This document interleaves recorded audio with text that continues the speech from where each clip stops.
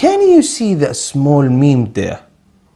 There you go. That's a new type of gunnah that I am about to teach you.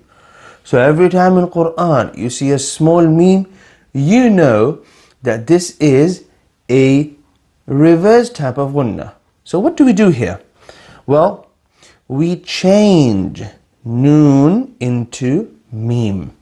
We change the gunnah into But when? Well, when you see a noon or tanween and you see ba after it. So there's only one letter. If that letter comes after noon or tanween, you're supposed to change the gunnah into gunnah. Okay? Now, let's try to understand this here. Where is ba after ma'kul? Where is ba? Well, yes, the ba is in the next surah. So they put meme here, thinking that if you wanted to connect both surahs together, you would be connecting ma'kulin with Bismillah. Ma'kulin, that's a noon, silent noon. Bismillah, that's a ba. So what we are going to do here?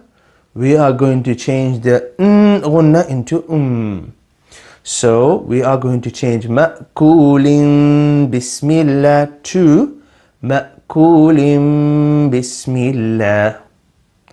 And this meme you will see at the end of some other surahs as well. In Surah Quraysh, the last word is khawf, but it is actually khawfin.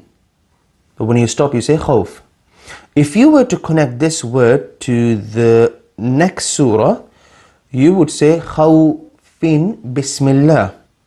Now when we connect them together, we are going to do the reverse gunnah. Khawfin Bismillah, khawfin, we change it into khawfin. Barakallahu feekum. So a quick recap.